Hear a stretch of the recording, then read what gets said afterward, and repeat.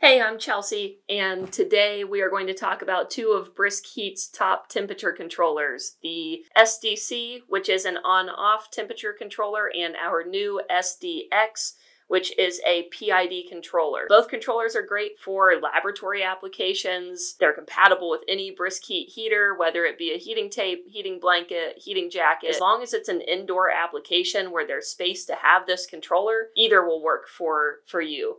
What separates the on-off controller versus a PID controller is the on-off controller is either supplying power to your heater or it is not, and it is either on and off depending on the reading of your temperature sensor. The SDC is compatible with a Type J or a Type K type thermocouple, and the SDX, the PID controller, it has options for a temperature sensor which is Type K, Type J, or an RTD style, and it's a PID, which means it's constantly supplying power. It's just going to supply more or less power depending on the reading of your sensor and what the temperature is currently of your heater. So the main difference is with your on-off controller, you have to purchase the controller you want. So if it's going to read out in degrees Fahrenheit, you need a Fahrenheit model controller. If it's going to read out in Celsius, you need a Celsius style controller, whereas the PID, the SDX model, has the option to toggle back and forth, so one control box can display in Celsius or Fahrenheit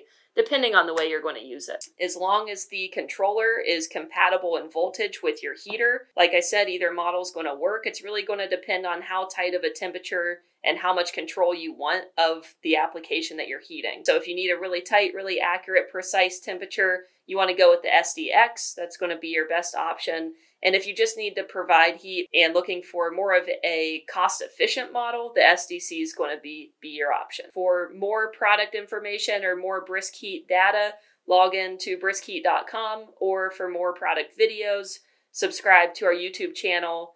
You can do that by going to YouTube.com and searching for BriskHeat Corporation. Talk to you next time.